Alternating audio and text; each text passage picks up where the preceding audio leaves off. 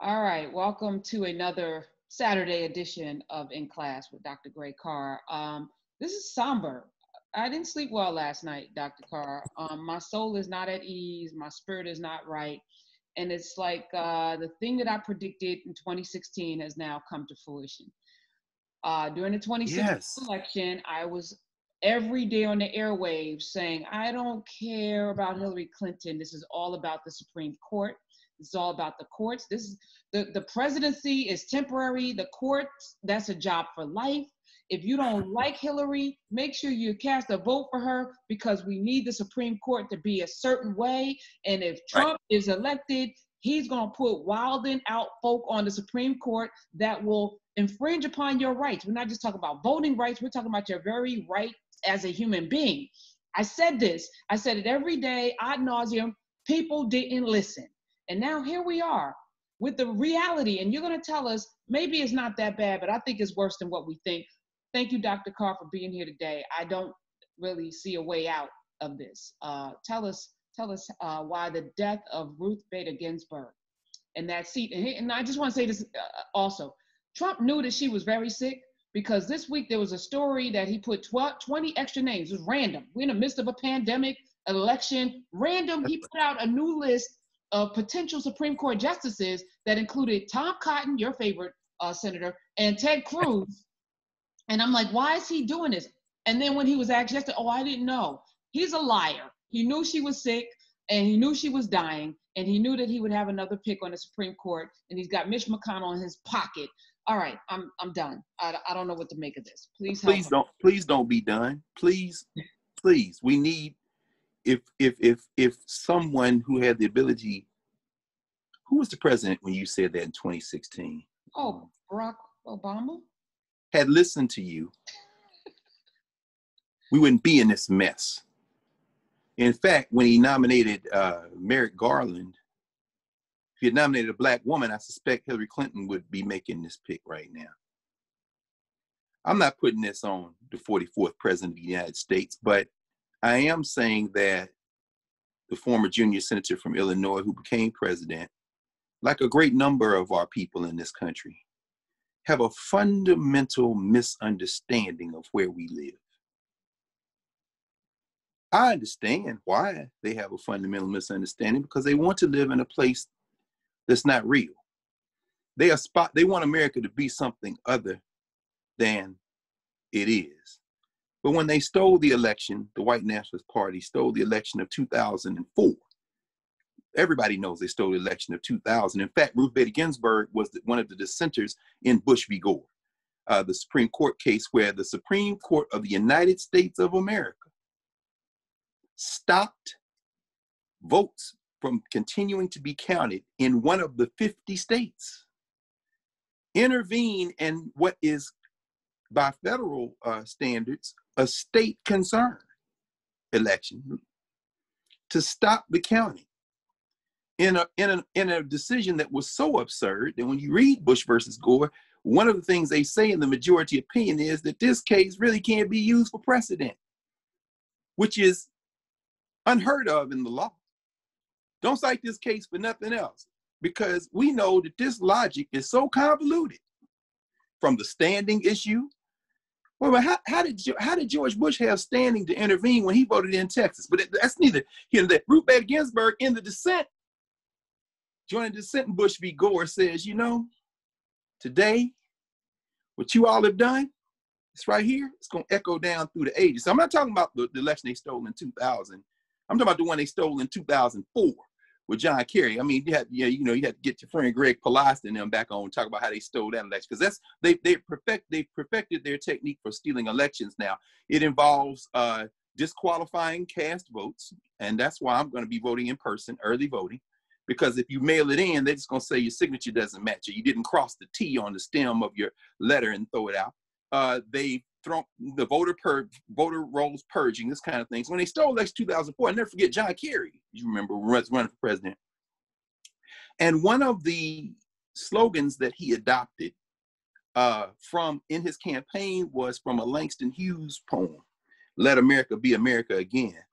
This poem was taken out of many anthologies during the so-called Red Scare McCarthy, the great grandfather of real clowns like Tom Cotton and his little junior's devil's apprentice, this little snot-nosed former Missouri Attorney General, who's now in the United States Senate, Josh Hawley, whose name is also on that list that Trump, knowing well that Ruth Bader Ginsburg was breathing her last breath, trotted out, along with that little black kid from Kentucky who used to be a general counsel for Mitch McConnell, married to the white woman who will not pursue Breonna Taylor's killers, Daniel Cameron down there in Kentucky, whose name was on the list. I suspect they have Clarence Thomas's seat in lined up for him. I would suspect, because unlike the 44th president, the 45th president has no problem interfering in anything. And so, whereas I'm sure Barack Obama, out of respect for Ruth Bader Ginsburg, would not call her and say, sis, you know, you've been on a good strong 20 years. Because if you go back to 2013, you know, she was appointed in 2003 with Clinton. On the 20th anniversary, people were saying, well, you know, sis, maybe it's time because we want a Democratic president. And she said at that time, oh no, I'm sure there'll be a fine president after this one. No, Ruth, I mean, I ain't mad. She's a notorious RBG, but at the same time, people could see, you know, what was coming. And Obama would have had that pick, but I'm sure he didn't call her and say that. Now, I'm sure Trump, if he steals, when he steals this election, will have no problem calling Clarence and say, Clarence, we got a young Clarence out there in Kentucky we want to put on. It's time for you to go. But John Kerry, in his 2004 campaign, adopted a phrase from a Langston Hughes poem that was taken out of many anthologies when they were leaning on Langston Hughes back in the 50s to denounce Paul Robeson and McCarthy. As I said, that great grandfather of people like Cotton and Cruz and Harley and them were leaning on people, right? And they took that poem out of many anthologies. So when he was going around the country saying, let America be America again, I said, wait a minute, he's pulling up that Langston Hughes poem? So I told my students, I said, let's pull it up. That's the poem where Langston Hughes said, America never was America to me. But this I vow, America will be. And that's the fundamental mistake that Barack Obama and many other Black people, including many today who are worried about this thing, make about this country. They want to think about this country as they want it to be, not as it is. Not as it's always been. This is a white nationalist settler colony project. And there are many, millions of white people, people who watch you, Karen, people who listen to you, people who want this country to be a different country as well. And there are millions of others who will hold on to white nationalist terrorism until their fingernails crumble. One of them is in the White House. Another is the leader of the United States Senate. And what they are prepared to do, what they are gearing up to do, this feckless ghoul from Kentucky, who only uses words when it's advantageous to him, who has said, oh yeah, well, we're gonna have a quick confirmation. Of course you are, Klansman. This is your natural job to put somebody else on this bench. They're gonna ram through a nominee.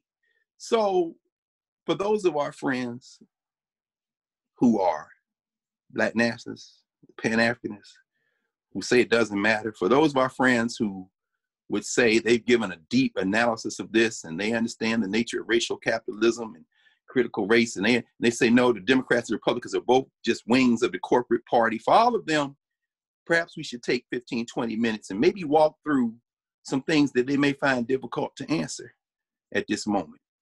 Because one person should never have that much power, Karen. But no, so I guess as we get ready to talk a little bit about what Ruth Bader Ginsburg means, meaning what the courts mean, what this battle is going to, well, I don't know if it's even going to be a battle. I share. It could be. It could be. No, but talk to me. Talk to us. What are you thinking? I'm always optimistic, but I'm less optimistic than I've ever been in my entire life about this nation, about people, about humanity. Right. Every day I'm disappointed and my soul hurts. It really does. That we are so ignorant, that we lack civic knowledge, that we understand community, all of the things that are required of us to be successful as human beings and as a people, we lack. And every day I'm confronted with this lack. And I don't know what to do about it. We do these classes on Saturday, and for 3 hours a day, Monday through Friday, I fight the good fight. But Yes, you do. Dr. Carr, I never thought I would be saying this, But last night I was online and I filled out a visa for another country. I filled out a visa to leave this country, and I've never done that, never thought about doing it. I was the person that I'm going to stay here and fight to the last. No, I'm not fighting for people who sit at home, who are following behind nonsense, who don't have enough wherewithal to even know that there are 50 senators, that there are 100 senators, 2 from each state, that you don't even know what the process is, that you don't even know why Mitch McConnell can do what he's about to do. Come on. He can't do it. Yes, he absolutely. Why you don't understand why this president with the executive order pen can do just about any damn thing he wants to? That you understand that elections have consequences. I don't know what to do with this. And I'm not going to sit here and watch Rome burn. I have a visa, a passport, and some cash. And I don't have to live high on the hog. I'm going to find where Asada Shakur is. And maybe we can hang out for a bit in her latter days on this earth, and maybe I can learn some things. I don't know. But I'm going to tell you right now on good authority, you ain't going to find Asada. The Cubans have been very clear about that. Now, even though she might want to find you, I'm just saying, if she want to find, but I hear what you're saying, and I agree. I mean, that's one reason why this morning, I mean, we had, y'all watching this, we had a whole nother thing playing. Yes, we did. We were talking, man, and then this thing went down late last night. You say, okay, we got to talk about this. And so, this is what you do, educate folk. And so it's important for us to pause this morning and think about that. And when you say that you went online and got a visa, this morning I got up and I said, boy, and it's kind of cool. It's getting cool outside. So I put on my hoodie and I looked over and I saw my Marcus Garvey hoodie. This is the Black Star. This is a stock certificate in the Black Star line. All my Garveyite, I got a few Garveyite friends who are like, it doesn't matter. I'm not going to vote. I said, do you understand 1925 that was a federal case before a federal judge? That Marcus Garvey, they put him up on trumped up charge of mail fraud. And Garvey didn't say it didn't matter who the judge was. Garvey was in court. Then they appealed, and the Court of Appeals said, no, the district court was right, because the only thing they convicted him on was an empty envelope that the guy that they forced to testify, the black dude, said it was a stock certificate in this, it was an advertisement in this envelope trying to get money from me. And so that's what they used to convict him, or using the mails to defraud. And the court said, you don't have to have the actual certificate as long as the envelope came from them and has an address that's mailed to. A judge made that determination and could have determined it the other way. Now I'm sure the response will be, well, that just shows you that the courts are dirty. Okay. Marcus Garvey from Jamaica, Marcus Garvey, who was then put in the Atlanta Federal Penitentiary for 2 years and then deported from the United States of America. These are all federal agencies. All my friends who say that everything is the same and it don't matter. Marcus Garvey, who never again set foot in the United States of America, got as close to Canada to give talks, ended up passing away in England, 1940. Marcus Garvey, who never set foot on the continent of Africa. Meaning we don't have to, when people say, oh, Garvey wanted to go back to Africa. No, what Garvey wanted was for Black people, wherever we are, to understand that we are connected. We are connected by culture. We are connected by blood. We are connected by historical experiences. And we are not the same, but we are connected. So the whole idea is that because we are connected, we should make some political moves with that in mind. Now, why is that important? And what's that got to do with Ruth Bader Ginsburg?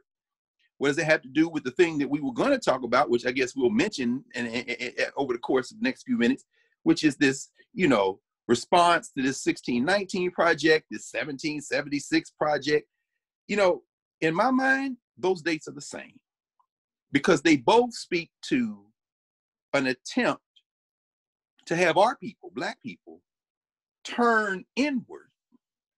And in the line from Langston Hughes, who through pressure kind of backed up from defending his friends Paul Robeson and them.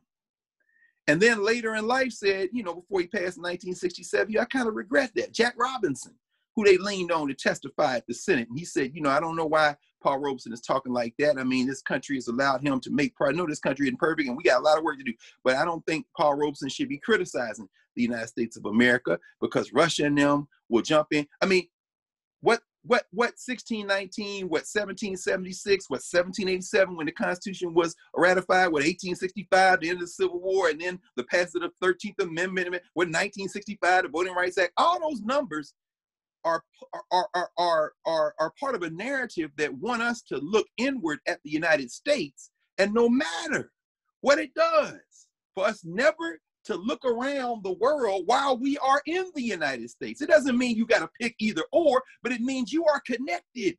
We are part of a chain. We are connected. And every time a person of African descent in one of two categories, either someone who begins to get the imagination of a handful of Black folk, then a handful more, then a little bit more than the people who are open enemies want them to have, like a Marcus Garvey, talking to these poor Black people in the South.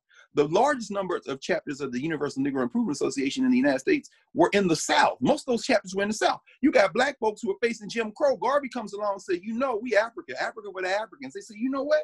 Shit, I'll go to Africa. Like, you know what? I ain't got to go to Africa, but I'm going to buy this land. Garvey said, yeah, buy your land. Let's connect. And then I'm going to get some ships, and whatever you grow here, we're just going to ship it back and forth since they want us to be in business. When you get a little bit big like that, then they come at you and they start attacking you. And then they go find other Negroes who they want to look inward and say, you should be against him. I think he's being a tool. He's a tool of foreign influence. And so you see, and sadly, people like W.E.B. Du Bois, people like A. Philip Randolph, who was an open socialist, part of this Garvey must go campaign. Well, what are you doing? Don't look, you might not like everything he says. You might not like the fact he's from Jamaica. You might not like the fact that he be parading through Harlem with them hats with feathers on them and a bunch of people dressed up in nurse uniforms, the Black Cross nurses and all these brothers who are Pullman porters on the weekend, they got their sword in the Black Legion. You might not like none of that. But why must you side with your open enemy, J. Edgar Hoover and them, against this guy? Because you know what's going to happen. Once they get him, they coming for you. And that's exactly what they did. J. Edgar Hoover called A. Philip Randolph the most dangerous Negro in America because he was an open socialist. And he tried to say, oh, you with the Russians.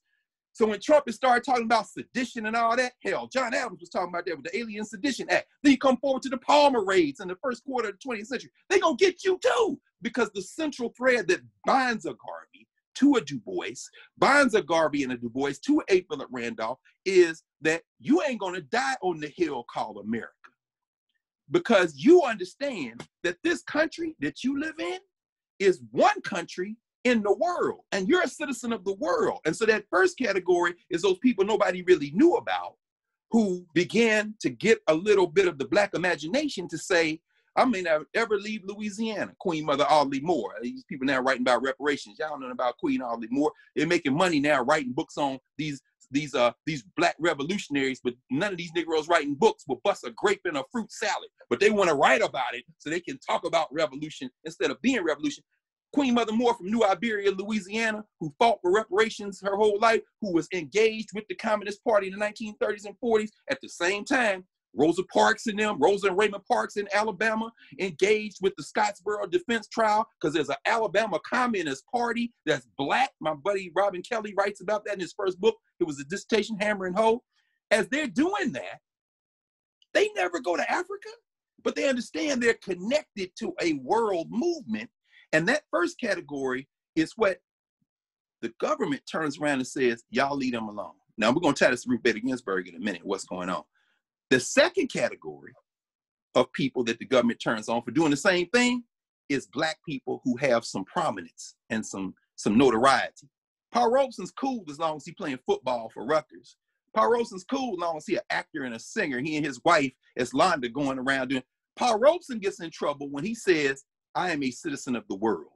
S.E. Robeson gets in trouble when she says, I'm a citizen of the world. And they start traveling around and they say civil rights in America is very important, but civil rights, we should really be calling them human rights. Every human being has a right to not have to go to a dangerous workplace. So when the Robesons show up in England and the Welsh miners embrace them, and he comes out and he goes into films and he's making these films set in Great Britain where he comes out and he's working in the mines. And he starts singing, Lord God of Abraham. And all these white Welsh miners like, who is that singing? That's Paul Robeson. He's with us. He's a miner. And that the United States government is like, hold on, man. Hold up. You're an American. Paul Robeson said, don't you know yeah, I am an American. And they called him before that same House Un-American Activity Committee. And then when they asked him, are you a member of the Communist Party? He said, do you want to also see how I vote?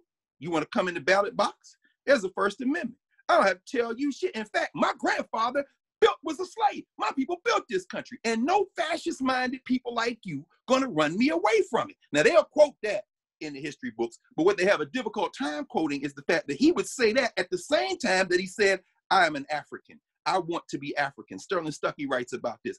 Paul Robeson's traveling the world. Every country you go to, he sings songs in the languages of the people. The United States government is like, what the hell's going on? And I'm coming forward to this Ruth Bader Ginsburg piece. Why? Because this is the 1940s and 50s. So what did the federal government do? They start leaning on American Negroes like Roy Wilkins, NAACP guy. They start leaning on other blacks and they say to them, look, your best chance is in America. So y'all stop, y'all watch out for Paul Robeson and S.E. Robeson. You watch out for William Patterson, his wife, Louise Thompson Patterson, William Patterson, one of those black lawyers that helped with the Scottsboro Boys, a communist. No, these communists, see, you got to watch them. Y'all watch out for Shirley Graham Du Bois and her husband, W.B. Du Bois. That old man crazy anyway. And they back up away from, in fact, oh my goodness. You know, when we flipped it, I started looking for other stuff too. Oh yeah, here we go. Very good book by, let me see, I know I got one over here. Yeah, Carol Anderson. Carol Anderson wrote a book called Eyes Off the Prize, The United Nations and the African American Struggle for Human Rights, 1944 to 1965.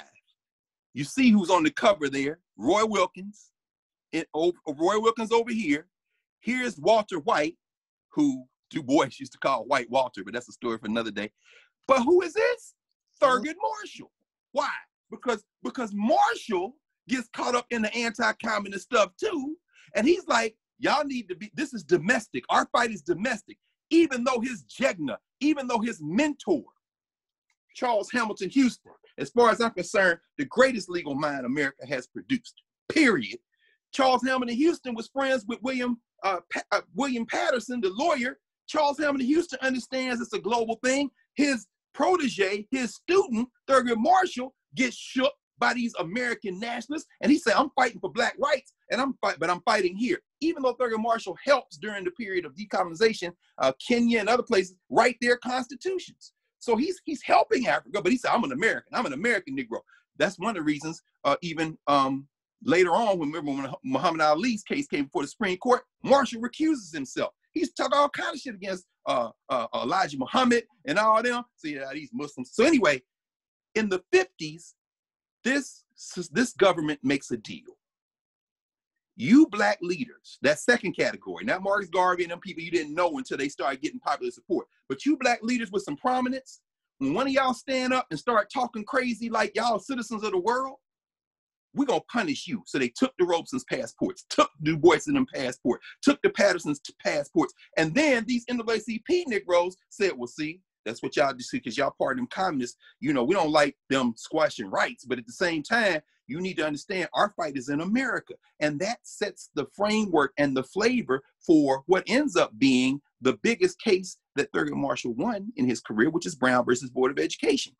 A lot of scholars, Carol Anderson being one, many others, Gerald Horne being another, say, you know, one of the reasons that we made progress in terms of the courts in the 1950s and 60s and legislation of the 60s is because this government, particularly the federal government, understood that if you didn't ease up on black people in this country, we're going to start looking other places and making common cause. And you'll have a problem because there's United Nations now. And all these new African nations you want to steal from anew, all their resources and stuff, they're going to start talking to the Russians and the Chinese who are telling them in a propaganda war, you don't need to mess with the United States. Look how they doing them black people over there. And some of them black people is looking at you like, yeah, we family.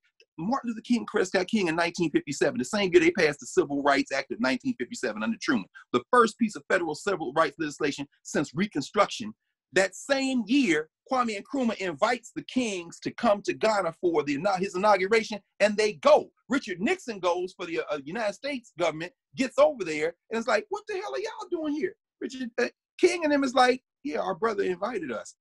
Nixon gets back to the United States, say, man, they talking to the Africans. Do you understand? I mean, King, shortly there, the King's communists. I mean, this whole project of America, I don't care if it's a 1619 project, a 1776 project, relies on us cutting ourselves off from other people, other places, regardless of race, but especially Black people, and focusing exclusively, putting all our eggs in the American basket. Now, what does that have to do with Ruth Bader Ginsburg, whose family came here from Russia?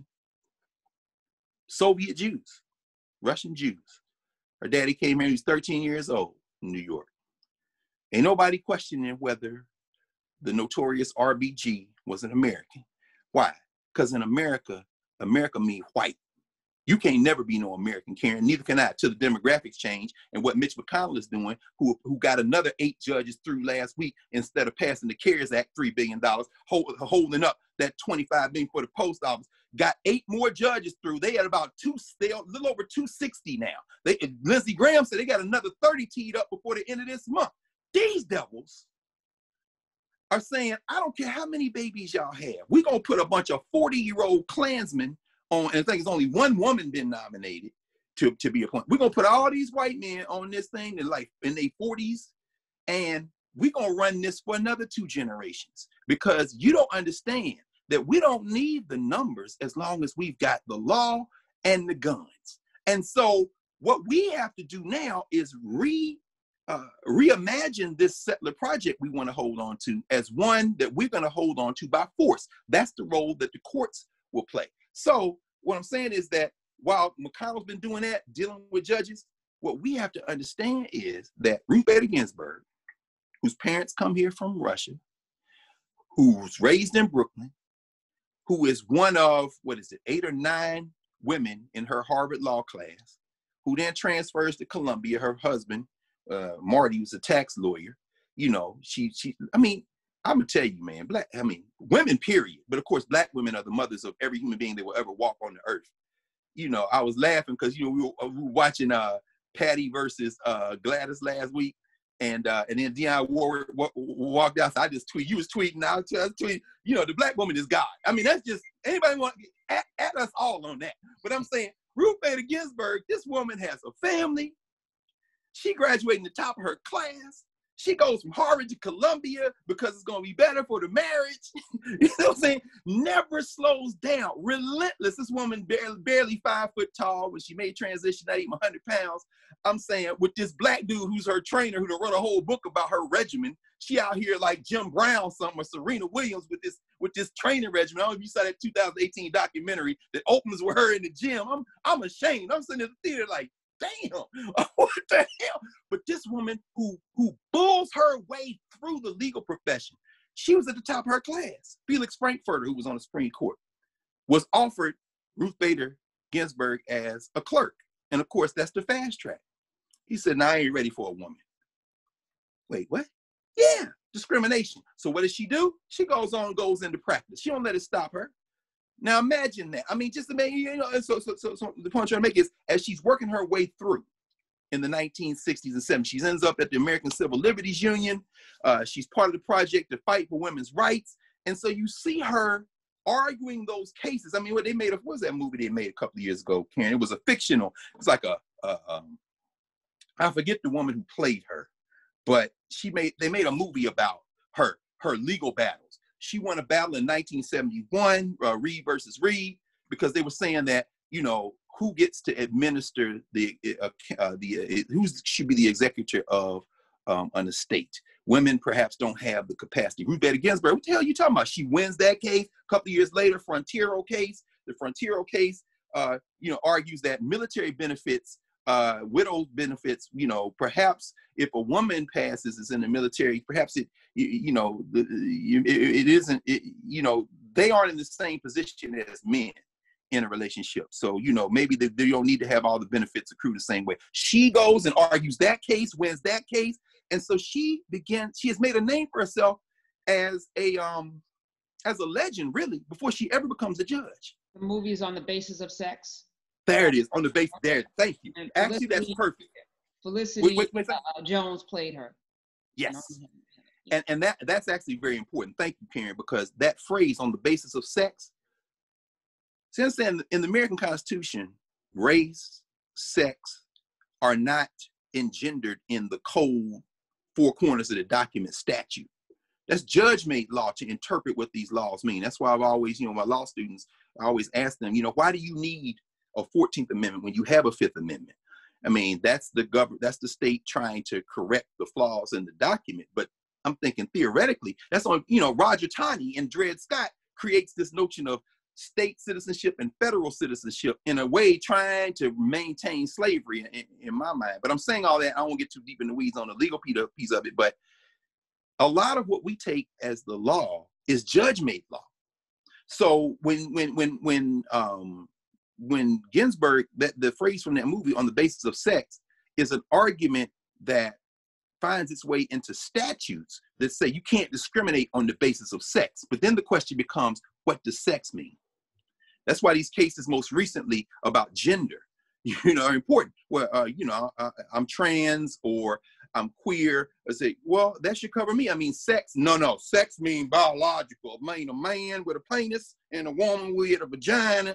The judge gonna tell you what sex means. So what Ginsburg is doing in the 60s and 70s is expanding the legal universe to make sure that women cannot be discriminated against on these things that judges will have to decide, because it is not clear in the four corners of the plain document how to interpret this. So should women be discriminated against, for example? Well, I'll get to that in a minute. Ledbetter and them. So what happens? She's attracted a lot of attention. William Jefferson Clinton gets elected president. He gets to pick a Supreme Court justice. So what does he do? 1993, he picks Ruth Bader Ginsburg. Ruth Bader Ginsburg is the first Supreme Court justice selected by a Democratic president in 26 years. The last Democratic president that got to pick a Supreme Court justice was Lyndon Baines Johnson. It was Thurgood Marshall. Ruth Bader Ginsburg, 26 years later, is the next. Because what have these Republicans done? See, they're leaning on this damn electoral college. In fact, let me pause here and say that a majority of the Supreme Court justices right now have been appointed by presidents that lost the popular vote. Sam Alito, that fascist out of Pennsylvania. Clarence Thomas. No. Can you count Clarence? Oh, no, yeah. Can you George W. Bush. All Republicans. But let's see. You got Kavanaugh and Gorsuch. That's Trump. He lost the popular vote. Alito. That's Roberts. Bush. And Roberts. He lost the popular vote. That's right. 4. Right. His daddy appointed Clarence Thomas. I remember that case. That's right. George W. That's right. His daddy appointed. And I'm trying to remember if he won the popular vote. But at either rate, he won the popular vote. It was George, he won the popular vote. Okay. George W. Bush and Trump, two people that did not win the popular vote, appointed 4 of the 5 Republican appointees. That's right. And if people are saying maybe Amy Barrett, who is a right winger, who they saying that might be the woman they want to put on. But see, these are white men. So I know these white women think that they play. No, these are white men. Meaning what? They don't give a damn about you either. They're going to put some more white men on the court. So don't think you're going to. I think they might do that because 53% of white women, as a matter of fact, I think white women sometimes are more horrific than white men. Oh, no question. I just think, they're protecting their legacy as well, and their sons, right, and their future, and they're invested in a way that I have seen, particularly in corporate America, some of the most treacherous people, some of the most horrific people in terms of race relations have been white women in terms of blockage. So I think they might do that to throw a bone to the 53% and the suburban white women that Trump has been trying to appeal to. That's a very strategy. That's a compelling argument. That's a compelling argument, and I agree with you 100%. That makes a lot of sense, Karen. That's right. As Tammy Wynette used to say down my way when her and George Jones was throwing bottles at each other, stand by your man. Tell the world you love him. Give him 2 arms to cling to when nights are cold and lonely. Yeah, so you're absolutely right. You're right. That makes a lot of strategic sense because, of course, Trump is trying to get this election close enough to steal. That would make perfect sense. And then, of course, at that point, a majority of justices on the court have been picked by people who lost the popular vote. Because again, this fascism depends in many ways on the Electoral College. So when Clinton appoints her to the Supreme Court, you know, the interesting thing about it is she had been on the DC Court of Appeals for about 12, 13 years. I think Carter appointed her in 1980, which is interesting because she was on the DC Appeals Court. This is a great book. Because again, we ain't talked about no black justices except Thurgood Marshall, because he was the only one. Then Clarence Thomas, as you say. But there were a lot that could have been. Pauli Murray should have been on the Supreme Court. She should have been the first. I mean, Pauli Murray wrote the first book on the civil rights laws of the United States, and she also wrote a big book on the constitutions of Africa. This woman was brilliant. Then went back to school, got a PhD, and has been elevated in the Episcopal Church to a saint. She's Saint Pauli Murray in the Episcopal Church. You understand? Pauli Murray she went to Howard Law School, and she told her professor at the time, "Oh, this law is going to change. I bet you." And she bet her professor, Spotswood Robinson, who up until recently had the highest GPA in the history of Howard Law School, who was a professor there at the time. He said, "I bet you these laws going to change." And the laws did change. She said, "No, they're going to change these laws because if you understand," and Du Bois said that. Du Bois said they're going to change the laws because they want to keep us here in this thing, and they got to throw us a bone. But the us isn't the masses. This is what's going to come important in a minute about these judges. It isn't us. It isn't Karen Hunter who can get a visa, who has a passport, who can take a couple of dollars that she squirreled away and get the hell out of here. It isn't Greg Carr who can do the same thing because we got friends other places and I ain't got to live like no, hell no, I'm going to Accra, or I'm going to Cairo, I'm going to Cape Town, somewhere. It's the people who can't do that, who are the vast majority. These the cats gonna get caught up in the BS bust for marijuana. These the cats who gonna get locked up for some BS and then they appeal and then find out they done changed the whole federal bench and you getting from now on. These are the people, it don't matter whether we vote. No, I'm talking about you Negroes who have the option of sitting at your house. I'm talking about your cousin and them. They gonna take the L. Stop lying these people that it don't matter who it is, but we'll get to that. She arguing, it's Pauli Murray who should have been on the bench. She arguing with Spotswood Robinson. When Ruth Bader Ginsburg gets put on the Supreme Court by Clinton, he elevates her from the DC Court of Appeals, which is often called the kind of AAA farm team for the Supreme Court. So many people have come from that court here in DC going to the Supreme Court. Who was the chief judge at the time Ruth Bader Ginsburg was on the DC Court of Appeals? In other words, who was the boss judge of all those other judges? Spotswood Robinson, former Howard University student, Howard faculty. That's him right there. Spotswood Robinson with the man Oliver Hill. These are cats who argue Brown versus Board of Education. These Charlie Houston's boys too. I love and admire Thurgood Marshall, not his politics as much, but these dudes right here, and Pauli Murray and them. Margaret Eds wrote this book, We Face the Dawn. There's a picture in here. I show my law students at Howard. This is the U.S. Court of Appeals for the District of Columbia Circuit for the 1982-83 term. There's Spotswood Robinson sitting in the middle. Over here is Ruth Bader Ginsburg. Next to her is Antonin Scalia. Yeah. Robert Bork is in this picture. The man in charge of them, the chief judge. Spotswood Robinson should have been on the Supreme Court, but we live in a racist ass country. You know what I'm saying? This dude was brilliant. You understand? I mean, no disrespect to Thurgood Marshall, but let's be very clear. Spotswood Robinson, Pauli Murray, in my mind, the two great scholar, student, intellectuals coming out of Howard Law School. But anyway, that haven't been said. Was Thurgood more like a Jackie Robinson? Absolutely. Oh, you know what? You already know. You already know. When they pull Robinson playing second base from the Kansas City Monarchs, and you got Josh Gibson and Satchel Paige in the Negro Leagues, you don't want nobody in white Major League Baseball who's going to embarrass everybody. You know what I'm saying? So get the cat who was just about right. And Marshall was brilliant. Marshall was charismatic, all that. But you don't want nobody, you don't want Pauli Murray up there because she'll embarrass all of y'all. She going to be up there, and when she gets on the bench, they're going to mention her name with Cardozo. They're going to mention her name with Brandeis. They're going to mention her name with Oliver Wendell Holmes. And then when you put somebody like Ruth Bader Ginsburg on there, the path has already been clear, but it was a black woman. So they couldn't do it. So they put her on the bench. And what happens since then? And then I think we owe it to ourselves to get to the meat of why this is important. Ruth Bader Ginsburg spends her time on the Supreme Court, often in dissent, often in dissent. In fact, prior to, this recent spate of extremist judges, probably people know her for the VMI case. That was 1996, United States versus Virginia Military Institute. That's because it was an all-male public institution in Virginia, the Virginia Military Institution. And they didn't let women in.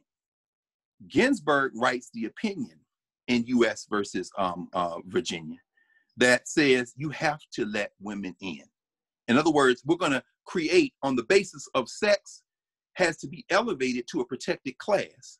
Now, those folks who are lawyers or law students who study the law know that protected class means if this group is mentioned in the law, or if the judges determine that this group is being targeted by a law, even if it doesn't say it explicitly in the law, that means that the courts must now look at that law and using what they call a standard of strict scrutiny.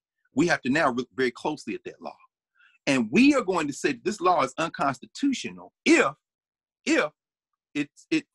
because we're looking at it strictly, two things have to occur. Number one, we have to see if there is a compelling state interest. So when you say segregation, for example, okay, is there a compelling state interest for you to keep these races apart? Because race is a protected class. Well, yeah, we think that it's better for Black people. Is that a compelling state interest? The judge is going to determine that. The second prong of the prong is, have you tailored, if we say that it's okay, have you tailored the law narrowly enough so that you can accomplish that? And that's the only way you can accomplish it, but no more.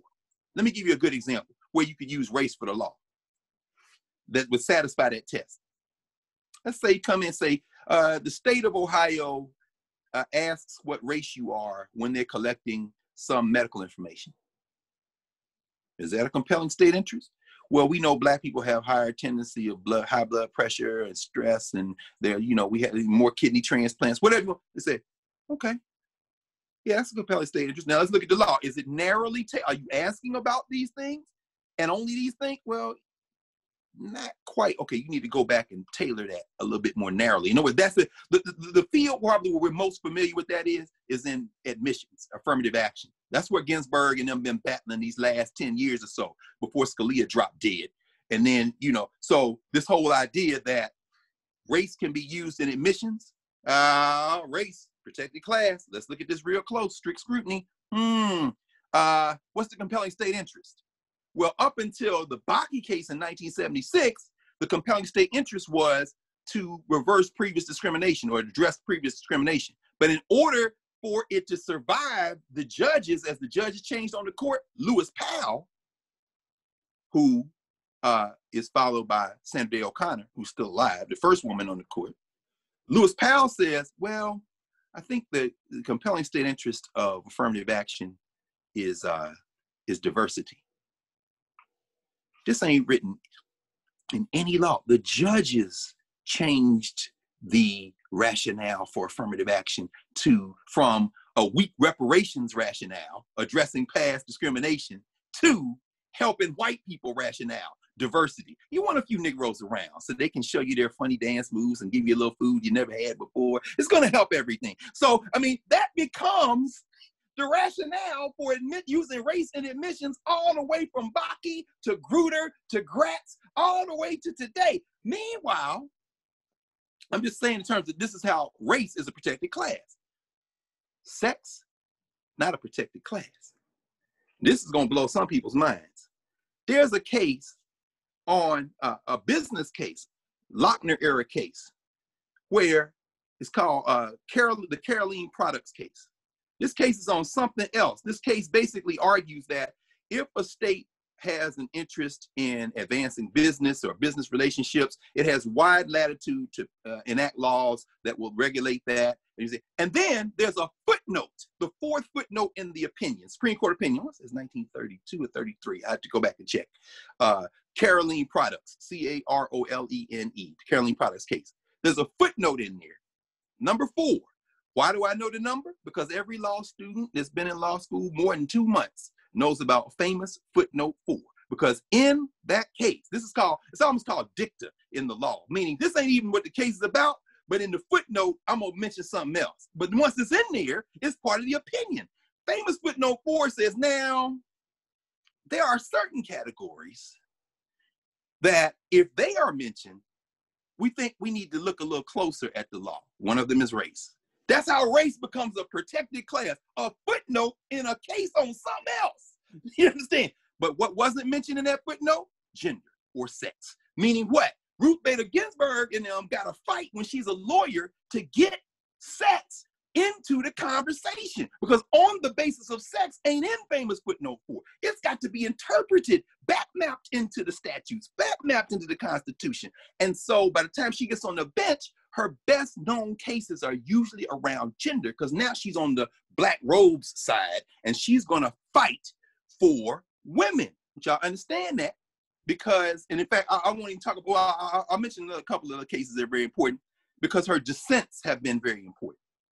She dissents in, and I'll mention a case that doesn't involve gender to come back to gender, and then we can kind of wind to a close. Shelby County versus Alabama, versus Holder. Shelby County, Alabama versus Holder. That, of course, is the Voting Rights Act case, 2013, where Uncle Clarence Thomas, his friend John Roberts, and Alito and all of them decided to kick the teeth out of the Voting Rights Act, not by overturning the whole Voting Rights Act, because that would just be too gangster. By the way, they can do that now. They're going to get this seat. You Negroes saying it don't matter? Good, because you ain't going to be able to vote anyway. So the point is that, you know what I'm saying? Since it don't matter, you don't care. But the point is, because see what they're going to say now is the states can manage elections any kind of way they want. Right now, with Ginsburg gone right now, they got a 5-3 majority. With Ginsburg's seat, they got a 6-3 majority. So what you're going to find is Sonia Sotomayor going to be like Justice Harlan back in Plessy versus Ferguson. I'm writing the brilliant dissent so that your grandchildren can come up and make that the law if you're still alive. Because by then, after deregulating everything, global warming going to blow your ass out the water anyway. See, people, oh, it don't matter. It don't matter. You're right. Don't breathe that smoke. Do you understand that they're getting ready to overturn every federal regulation ever been written, and the court's going to let them do it? Anyway, the point is this. So when you look at what Ginsburg is doing, she's on that side interpreting the law. So when she dissents, like in voting rights, Shelby County versus Holder, Roberts and them is like, we made a lot of progress in this country since the Voting Rights Act was passed. It looks pretty good. So we don't really need the pre-clearance section. That's section 4. People thought they were going to go for section 5. No. In other words, states that are history of discriminating, districts that have a history of discriminating had to send any changes they want to make in election law to the federal government to check, to the Attorney General. Now with Toady Barr, that wouldn't be an issue. They'd let it all go. But why even go through that step? We're going to make sure that we can Attorney General proof this. We're going to Department of Justice Civil Rights Division proof this. We're going to attack this section of the Voting Rights Act. So Alabama comes up, usually with education, oftentimes it's Texas or Louisiana. Alabama, we'll take the voting rights stuff. Because after all, John Lewis and all them crazy ass young black kids down here, we're going to get y'all into court. We also don't like immigration. That's the Immigration and Nationalization Act of 1965. That's what Stephen Miller's worried about. It don't matter who the judge is. Okay, your cousins and them came here from somewhere else? Yeah, but they're citizens. They were born here. Birthright citizenship is something that the judges will decide. Okay, all right, since it don't matter. Puerto Ricans, Dominicans, y'all talking about we Pan-Africans. You ain't no damn Pan-Africans. You didn't even stand for your cousin and them. Living in the Bronx, who now got to go before a federal judge. And they say, well, you know, we didn't undermine birthright citizenship. I know you were technically born here, but you're only one generation here. So we're thinking you have a diminished set of rights in this country. I mean, let's be clear. So anyway, so in Shelby County, Alabama, they say, yeah, we discriminated in the past, but look at all these black people who are registered to vote now. And it's not the same as it used to be. So Roberts, in his infinite wisdom, who is an evil genius, John Roberts is brilliant. He's using the First Amendment, freedom of association, for a lot of this BS. We'll come to the July, what happened this past July with Ginsburg in a minute. Roberts on the bench like, well, they're not discriminating like they used to discriminate. You know what? Let's cobble together this majority, 5-4, Shelby County versus Holder. We're going to say you don't have to go through pre-clearance. Well, that caves the protection The Voting Rights Act is technically still there, but now if you get discriminated against, you got to sue after the election. And that's all they wanted. We just got to be able to get it to the, now we don't care if we lose, although with all these judges, they ain't gonna lose another case for another 40 years. But, just in case, we don't care if you sue us after the election, as long as we get to steal the election. Ruth Ginsburg, and I love walking through the dissent in Shelby County that she writes with students, my law students. Ruth Ginsburg is like, wait a minute, hold on. I got two things. Number one, do you understand that saying that you don't need that anymore because people are registered to vote is like saying because you are underneath your umbrella in a rainstorm and dry, you don't need the umbrella no more? I mean, she puts the metaphor cold. It's like, oh, I'm dry, so I don't need this umbrella. You stupid. Do you understand the only reason they are there is because of Section 4? And now you want to get rid of it because they're there. Dumb. And then she says, and number two, I ain't even going to get to that. Congress passed a renewal of the Voting Rights Act with overwhelming bipartisan majorities. Why are we substituting our judgment for the federal legislature? She's being prescient. She know why. Because these white boys know they ain't never going to win another election as long as we keep having babies. So they're going to move all this stuff to the courts. And I don't care what the law says. It is the role of the courts. This is Justice Marshall in Marbury versus Madison at the beginning to say what the law is. So we're going to move it from, we don't care if you do pass a law. We'll just overturn it in the courts. So Ginsburg is like, first of all, well, like I said, first of all, you need it. That's why it has been successful in part.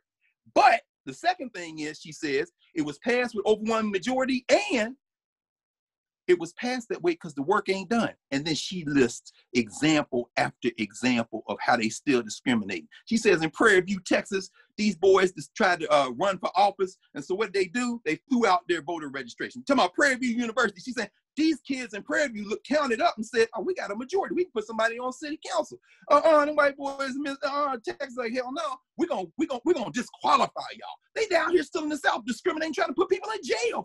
She lists all that, but it's in dissent. Why? Because Robert's got the number. He don't care.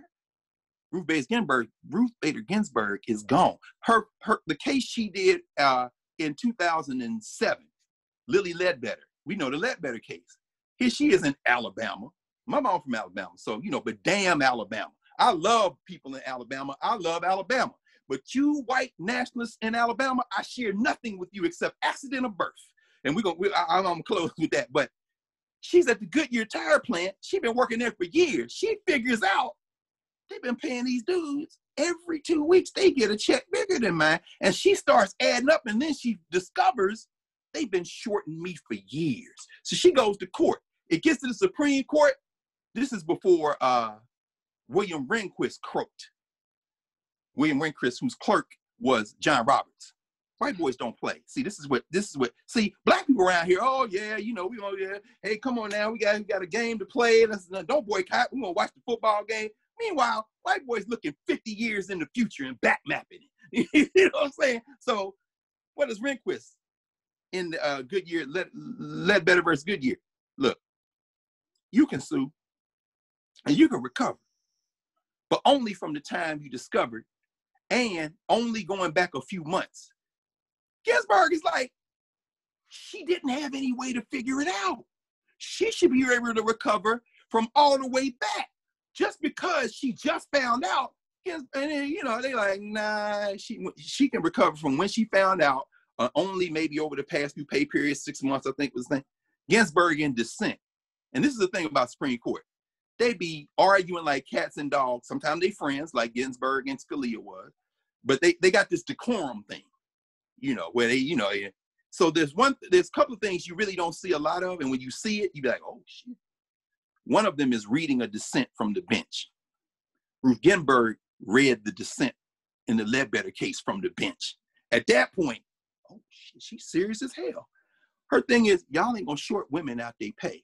It don't matter who it's Democrats, Republicans, the same thing. Okay, tell that to your niece when she starts taking L's off of her pay and it goes to federal court and one of them 41-year-old white boys who think that women should be barefoot and pregnant is the judge, since it don't matter who the judge is, because it's all the same. See, it ain't gonna affect the people who got a place to go and something. It's gonna get your people. Ginsburg's dissent, in her dissent, she calls out Congress.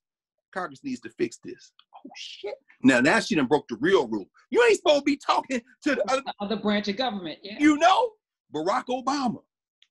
The first law that is passed in the Obama administration is the Lilly Ledbetter Act.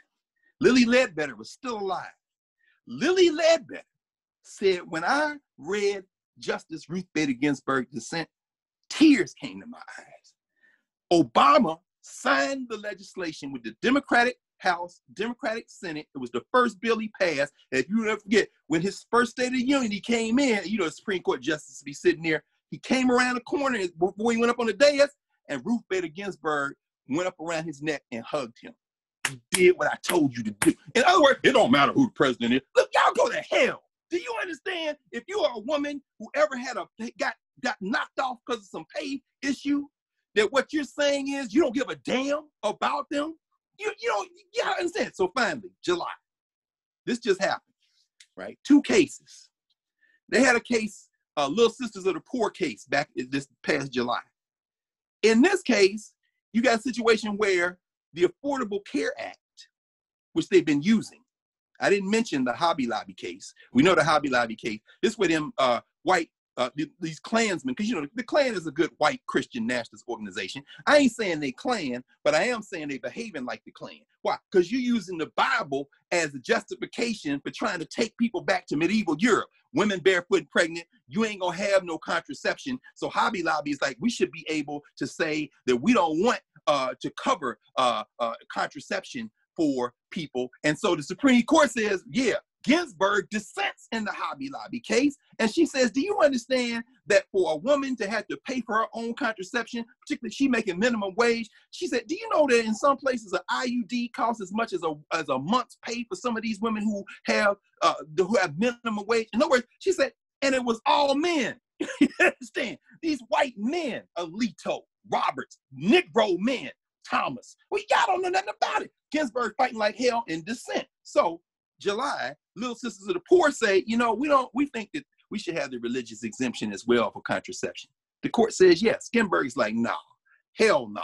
And then the last case was the health resources case. And this is a case in California. You had 2 teachers. One lady, they want, I think in one case it was a substitute teacher, and the other lady had breast cancer. She's dead. She passed away before the court decided. Because in the first case, the school let her go. Religious, they say, because she's a minister and we think that we have the right to release her. She sued for age discrimination, although it really wasn't age discrimination that was the issue.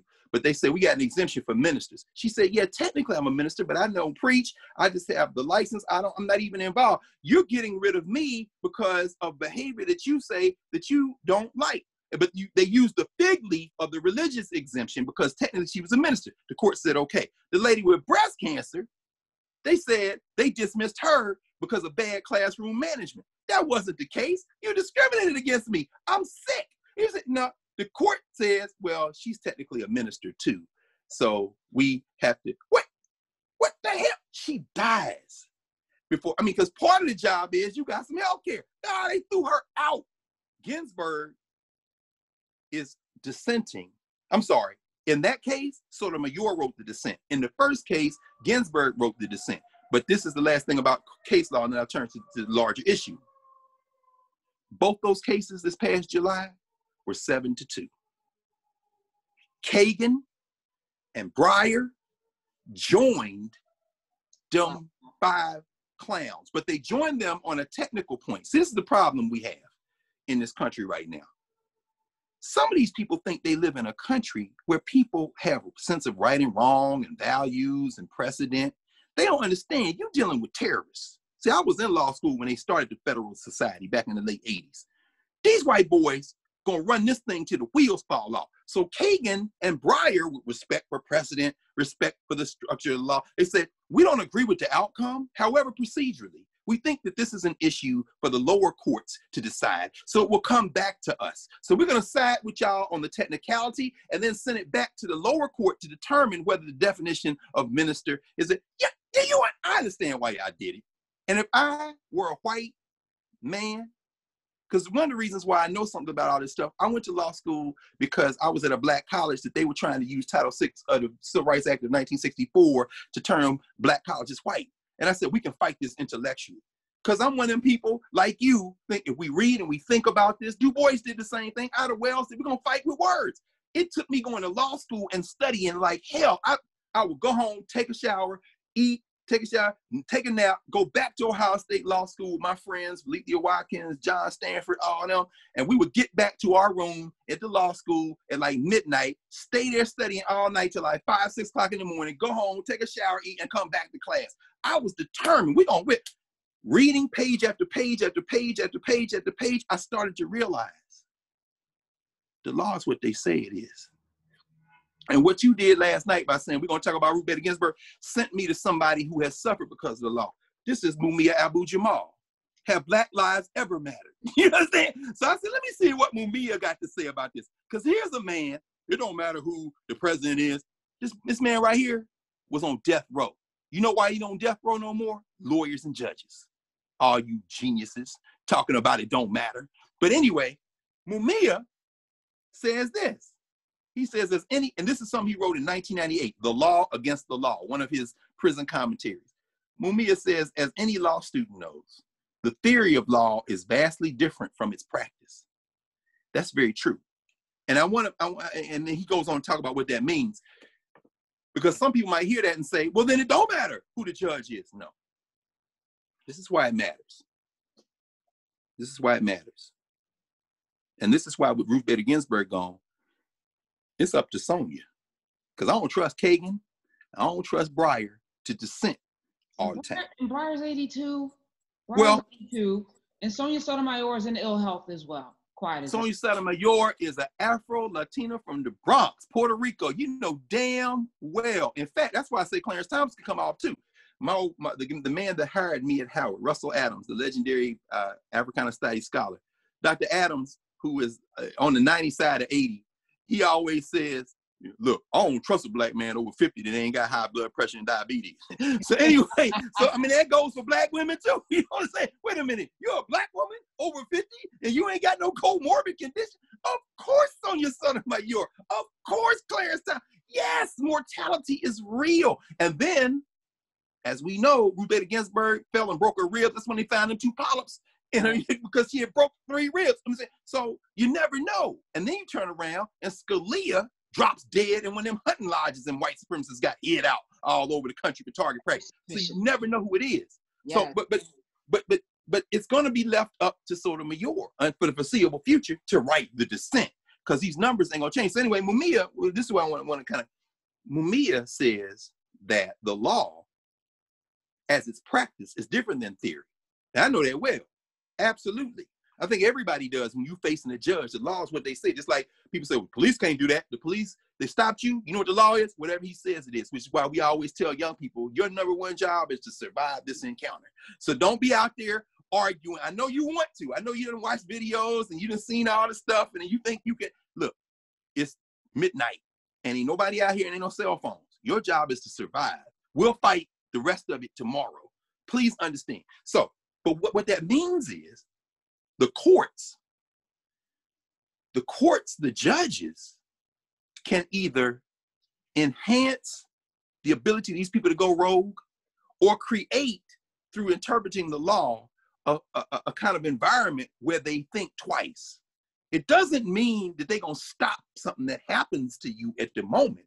But imagine everybody, what Gil Scott Heron say many years ago, every channel that I stop on got a different kind of cop on.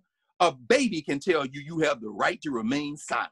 Do you understand? But that right is not in the Constitution. That right was interpreted in Miranda. In other words, so before a cop makes a choice on doing certain things, she or he got to think about the thing they were trained to. They may still do it, but what happens when the judge says, no, you don't have a right to remain silent? Wait, what?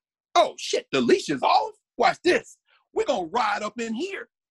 People have to understand the judge is not going to save you unless, of course, you're talking about mandatory minimums being overturned and all kind of other stuff. But the judge interpretation can create an environment that makes it more difficult for the thing that's about to go down on you to happen. And it may not mean anything to all our folks who got plenty of room to spare. It's going to mean to somebody who's making minimum wage. It's going to mean for somebody who is dealing with these other issues, these living and dying issues. So let me say this, because I don't even, let me see what time it is. I got to see what time. I got to look at it. Yeah, you got 10 minutes. Oh, no, it's okay. We got to say, I won't be much longer. I got you. Okay, I know you do. I know you do. I know you do. Here's the thing. Citizenship. We talk about citizenship a lot in this country. And this is what makes me sad, really sad, when I think about the brilliant people. And I know this is for a future in class, and we had this conversation about curriculum and where should we start history and all this kind of thing. Why should somebody have more or less rights because they're a citizen? Citizenship is the foundation for legal humanity in the United States. It has been used as a carrot and it has been used as a stick. In Brown, they're trying to give Negroes a carrot to keep them from looking at their cousins all over the world. The carrot is, we're going to change these laws. But the laws they changed greatly benefited, it's what Carol Anderson and them write about, more benefited the white elite. It didn't necessarily benefit everybody the same way. And so when we start talking about citizenship, that's the first issue we have. And by the way, as I said, they're going to attack birthright citizenship. Martha Jones, who people are talking about now for voting rights, who's standing on the shoulders of women like Sharon Harley, who really wrote probably the definitive work on Black women and the vote. The late Sharon Harley, Morgan State University. A lot of these HBCU scholars, particularly these women, now people are saying, oh, I'm the first and this is the best. It ain't the best, you not the first. So, Betty Collier Thomas, my old professor from Temple University. These sisters right here, these are the G's from back in the day. Sharon Harley at the University of Maryland. These are the Black women who did all that work on Black women and voting in the 50s, 60s, 70s, 80s, going back to Helen Edmonds and all that. But at any rate, they're going to attack birthright citizenship. Martha Jones did a great book on birthright citizenship. I thought about it because she just did this book on Black women and the vote. So I thought about the women who wrote before her. But her book on birthright citizenship is laying out what it is, how it operates. And now Stephen Miller, they're obsessed with birthright citizenship because they're trying to get it. Ruth Ginsburg, her father and mother came from Russia. You understand? But nobody, going back to where we began, nobody ever challenged her white citizenship because whiteness. But if your mother and father came from one of these countries that Donald Trump has referred as asshole countries, but you were born here, Miller and them looking, and Jeff Sessions, but Miller worked for Jeff Sessions. They looking like, how can we knock this out? We got to get past this right here. We got to get this birthright citizenship. Because again, it's judge-made interpretations that will shade this. And understand, if they get birthright citizenship, the United States will join many other countries where it doesn't matter if you were born here. If your parents were born somewhere else, then we'll go to court and fight about it. So at any rate, citizenship is legal humanity. So once that's been established, I say, well, I'm here. I'm an American. I was born here. Okay. What does that come with? What does citizenship come with? And then you got to ask yourself a question. You have a right to a trial? I do. Do you have a right for the jury to reflect the color and the culture of the people in your neighborhood? Yeah. No, you don't. As early as the 1880s, the Supreme Court says that you have the right to be judged by a jury of your peers, and that means people who constitute the people who live around wherever you're being tried. But jury selection for years, if a Black person did figure out how to get in the jury pool, by the way, it don't matter who, I ain't voting, register to vote, fool. Where do you think they get the jury selection pool from? Now your cousin on trial and it's 50 people they picking from, and it's 4 Black people because you didn't register to vote and your name not even in a row. And when you did register and they did, you ignored the son. Please do jury duty. Do you understand? That's the people sitting in the box who are saying, I don't know nothing about these Black people right here. Send our ass to jail. I mean, this is where, don't make it easy. Should at least fight a little bit. God. So anyway, jury selection, the Batson versus Kentucky case, this is a case that comes before the Supreme Court where they're asking, when prosecutors come up, there's two types of ways you get that they can get you off a jury. One's called a peremptory strike. The other is during the voir dire process, and then they got challenged for cause. So they can look at a jury box and say, I want numbers 8, 28, 34, 72 off. Just said, okay. 8, 28, 32, 74. They all black. Oh, wait, you used your peremptory strikes to get rid of these black people. Yeah. Batson versus Kentucky case, so you can't do it. Hold on. Now the defense, I got a Batson challenge. Why? Even though you don't have to give a reason, is it just coincidence that you got rid of all the black people in the jury pool? And so at that point, the Batson challenge is supposed to trigger a process by which you got to discern whether there's some other intent. It's kind of toothless because you can kind of make any kind of excuse. But then the challenge for cause, you say, you know what? I ain't gonna use my peremptories. I got you. Because there was in fact, you probably remember this Pennsylvania DA or prosecutor that had a tape on how to get rid of people in the jury pool. You remember? So they bring you in and say, Ms. Hunter, yes. Are you Christian? Yes. Do you believe that murder is wrong? Yes. Okay. What church do you go to? Well, I go to Bethel AME Church. And I like number 53 Stricken front. Wait. What did I do? Well, it's been shown that, people who have strong Christian views that go to black churches, well, sometimes they can't really vote for the death penalty. And so, it's the devil. Yep. That's all right. He's back. Yeah. Sometimes it's been shown that they really can't, they can't be trusted. They may not vote for the death penalty. Oh, okay. In other words, even if you have challenge for cause, you can come up with a different set of questions and get rid of the black people if you got a playbook where they training you on the questions to trigger black people. And so jury selection it may not be as important to you or me, but it's important to other people. Domestic disputes. I mean, what are we talking about? It's the framework. Judges have the power of life and death. So we got, it's really, this is where I'll close. We got 3 levels to this in terms of judge-made law. One is living. Custody cases, like adoptive couple versus baby girl. The John Roberts want to know what percentage of blood makes you an Indian. What the hell are you talking? It's a custody battle. Yeah, but the guy said he's Native American and his daughter's Native American, and him and the girl weren't together, and she gave the baby up to adopting this white couple. He said she didn't tell him that's what she was going to do. So now he want to exercise his rights. And so, but what percentage of blood makes you a Native? John Roberts, you racist son of a bitch. So here go, Sotomayor and them. What the hell are you doing, man? But the point is, if you're in a custody battle, it matters very much who the judge is. Do you understand? If you are dealing with child support, it very much, it really matters who the judge is, the living and dying. Somebody accused you of making terroristic threats because you got a little loud in the mall because some white boy said, excuse me, did you pay for that? Next thing you know, you in handcuffs before a judge. It matters very much who the judge is. So the living part is very important. Then the second part is changing the law. How you gonna change the law to protect the people who do most of the living and dying in this country? We got to protect their right to vote. Okay, well, we got a statute. Yeah, but people aren't discriminating like you. Ruth Bader Ginsburg is, fool, it's not raining because you got an umbrella. Now you telling me you don't need the umbrella because you dry? What the hell are you talking about? The second level is fighting to change the law, and the judges have a lot to do with determining that. Donald Trump out here talking about, a lot of people don't know. A lot of people don't know it's really about the 12th Amendment. Oh, shit.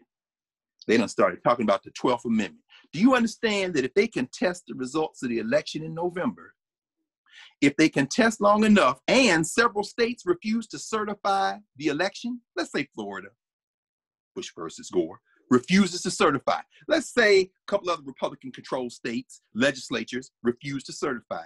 Do you know then that it can go to the United States Congress to pick the president under the 12th Amendment? And it's not going to a Congress of 535 or 435 on the House side.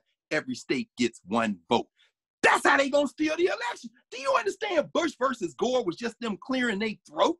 And now Ruth Bader Ginsburg is gone. So even if you had one of them white supremacists, include that Negro white nationalist, who might have a change of heart because he realized that if you steal election this way, the next step is Katz is going to be in the street fighting Oh, it don't matter who the judge is. You strapped? Because now they're going to test the Second Amendment. And here's how they're going to test the Second Amendment. Second Amendment sound real good until a judge decides that you are indeed a threat to national security, that they do indeed have the ability to send in weaponized state terrorist squads from the federal government in combination with these police union thugs to basically kill anybody in the street of Chicago. And it has been sanctioned by a federal judge because they've decided that the administrative decision made by the Attorney General has designated you as a terrorist. Damn the FBI. Christopher Wray was on Capitol Hill last week saying Antifa is an ideology. They ain't no organization. Oh no, it's gonna be what the judge says it is once they make this decision. To y'all, it don't matter who the judge is. Okay, it may not matter to you because you living in a high rise on Michigan Avenue in Chicago, but your cousins and them on the South Side, them Negroes got to get caught up in something, and you're not gonna be there to save them. And I love how people who say it doesn't matter when they get caught up, the first thing they want to talk about is their rights. You can't do that to me. Yeah, my rights. Hold on. You ain't got no rights. Why you want to talk about your rights at this point? And in terms of political prisoners, how many more political prisoners are we going to have to join Mumia and Russell Maroon Schultz and them if they decide to categorize the conversation we have? Because the First Amendment is how John Roberts has been attacking. He's been protecting religious organizations. He's been protecting, but they can use it the other way as well. To say this is not protected speech. Black Lives Matter is a terrorist organization. That's the one they coming for, sis. I know. Karen, that's the one they coming for. We got 5 minutes. And let me again thank you. My soul is not at ease. I don't really have an answer. Is there any besides voting in November and showing up in person and making sure that's the easy solution? Yes. Even that's not foolproof. What comfort do you get? Because I pride myself in being somewhat again optimistic and I want to provide some source of comfort for folk who are like distressed, and they should be. Well, I would say this in closing, and maybe a couple more. First thing is we have to study so we can act responsibly. Don't get caught up in basically what is basically advertised ad wars. You can't reduce deep study to a soundbite. So that's one reason why we're having these conversations. This is my man, the late Ron Walters. This is his book, White Nationalism, Black Interests. If you understand what's going on in the country, go to one of the greatest political scientists of his time. White Nationalism, Black Interests. This is Ron Walters, the late Ron Walters. It's been 10 years since he made transition. He was one of the people who helped craft Jesse Jackson's 1984 and 88 runs, conservative public policy and the Black community. This book was published in 2003, so not long before he made transition. So the first thing is to understand how public policy works and how white nationalism advances its interests. What does that translate to in terms of action? Once you understand that, we understand that we must work locally and we must work with states. States are the great strength of the white settler colonial project. You understand? Because by adding states, what they were able to do was give themselves a safety valve to demographics. We crowded up in New York and Pennsylvania and Wisconsin. You got Idaho, North, South Dakota. So with the Electoral College, you can always manage this until we all move out to places like that. So what do? At the state level and local level, get involved, organize, get petitions to get referenda on the ballots. Constitutional amendments, know who everybody is on your ballot. And overturning the Electoral College isn't as hard as people might think it is, but you got to educate yourself on how these structures work. And so I can't do anything. Do you live somewhere? Yes, then you can do something. Because we have city councils. So in this election coming up now, and early voting is already started in places like Virginia, make sure you're registered, check your registration, go out there. And it's not just about Trump and Biden or Pence and Harris. This is about who your city council person is, who your mayor is, who your municipality is. So that seems like a small thing, but if you do that, you've got to at least put this up for a fight, because state constitutions have a lot to do with this. State constitutions, Pennsylvania, for example, just said, you know what, no, you got to restore this, and we're going to let people turn their ballots in after November the 3rd. Guess what? Alito, who was on the federal court, Third Circuit up there in Philly, Alito got mad last time the Pennsylvania State Supreme Court said something. He said, well, send it down here to look at. Then people say, okay, Go ahead and look at it, because this is the state Supreme Court and there's no federal issue. So stay your Klansman ass out of it. So this is the state Supreme. California Constitution is very different than the Alabama state. So wherever you live, know what's in your Constitution, and at least I know my rights. I had a right to remain. No. Get the state constitution. Look at the city charter, and then from there you organize. That's why some of these young people, I love these young people, Jackson, Mississippi, Raleigh, North Carolina, they are learning the laws at the local level and then beginning to run for office. All these black women. So I know we got that's one thing. On the international side, make some friends.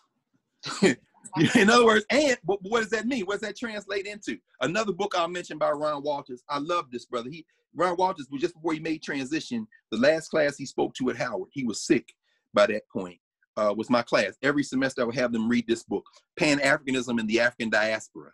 This was a brother out of Wichita, Kansas.